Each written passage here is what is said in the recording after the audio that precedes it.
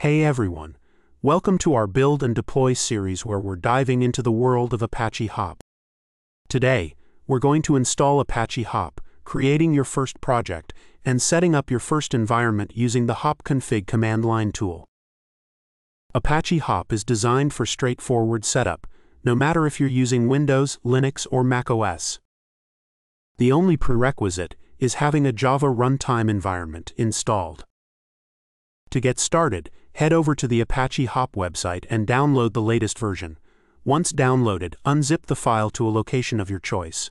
Navigate to your newly unzipped Apache Hop directory. Here, you'll find everything you need to start using Hop. To launch Hop GUI, run the hopgui.bat if you're on Windows, or run hop-gui.sh for Linux or macOS. This will bring up the graphical interface where you can start building your projects. But in this video, we'll be creating and configuring our project using the Hop Config command line tool, similar to how you would in the GUI. First, we'll create a new project. For this, open your terminal and run the following command.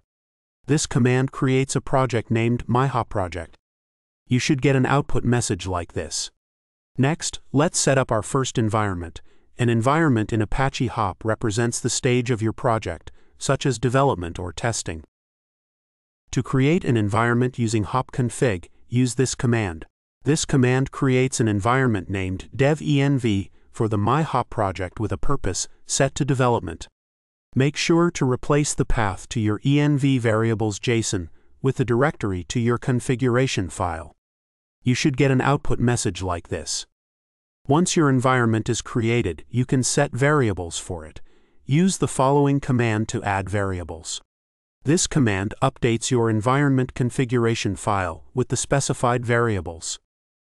You should get an output message like this.